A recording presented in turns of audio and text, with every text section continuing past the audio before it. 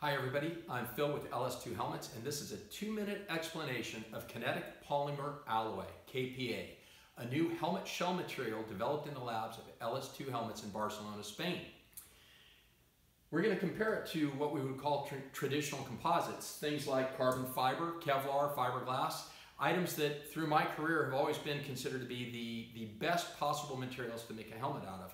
And I'm going to tell you, in my 40 years in the motorcycle industry, I have never seen a material prior to KPA that I thought might just rival and surpass these other blends. Now before we're done, I'm going to explain to you what a cup of coffee and a roll of duct tape have to do with KPA. But to begin with, let's just talk about the basic foundation of KPA. This is an LS2 Metro, and the shell is made from KPA. It is a product that uses nanotechnology. Nanotechnology basically takes threads and crushes them and stretches them and shrinks them to the point where they're about a billionth of an inch. So where here you have weaves of thread that you might have thousands in a square inch or tens of thousands, now we've got billions of that same weave for every square inch that you see here. Plus it's in a polymer, which I'm going to explain in just a moment.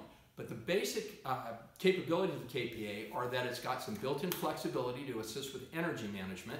It has penetration resistance that rivals even the best of traditional composites, and it's lightweight. Not only that, it's much more precise, and you can build products that are more beautiful and more functional out of KPA than you can out of traditional composites. So let's start with this. What's coffee got to do with it? This is a cup of coffee with some cream in it. Which part's coffee and which part's cream? If you want to know, you're going to have to go to the molecular level, right?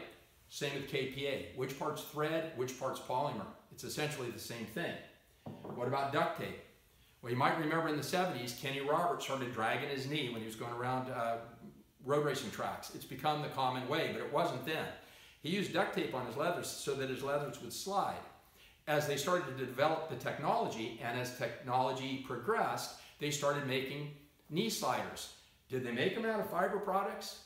Nope, they made them out of polymers. Why? Because polymers slide. So by having a polymer shell, you have the potential that when the helmet, if it ever meets the road, it will slide and not grip and tear.